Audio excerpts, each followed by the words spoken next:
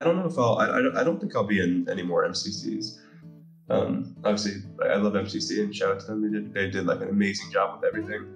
I think it's just I care too much about my skills and with like the MCC island and everything, and I don't have enough time to practice and whatever that I'll just probably disappoint myself too much, and so I think I'll probably backseat and be Nick's playing or George's playing. It'll be a fun way to be involved, but not be involved, but not actually play. I mean.